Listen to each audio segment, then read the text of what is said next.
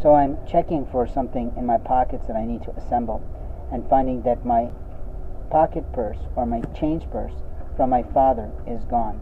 It's a light blue purse, if you will, with a simple zipper that sort of broke over time, but inside it is important information and an angel wings of mine.